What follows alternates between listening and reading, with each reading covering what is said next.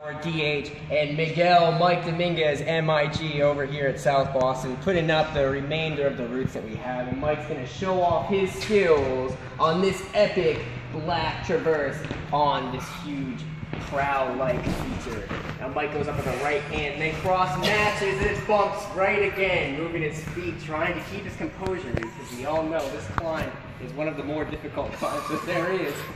Now, choosing to use the 510 new Ascent approach shoes, as he forgot his shoes in the car today, which is no big deal for Mike, as he is one of the best climbers Ron Spot's ever seen. Big move with the right hand, keeping his foot on and doing a bicycle. I can't believe it, with the cross hand move up to the big jug, and then you get the undercling. Moves his feet through, matches, undercling, big move up over the roof, and he's gonna try and pull it. Boom! He hits it! Trying the feet, bringing the feet back up, gets overhead. He has one more move up to a huge horn. I don't know if he can make it, looking tired. Dino with the feet gun, he hits it. There's one more move to go up at the top.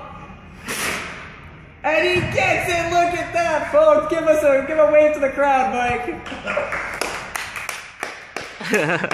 Now that's the type of climbing you're going to see every day here in South Boston. Make sure you check it out when we open. Check the Facebook and follow us on YouTube.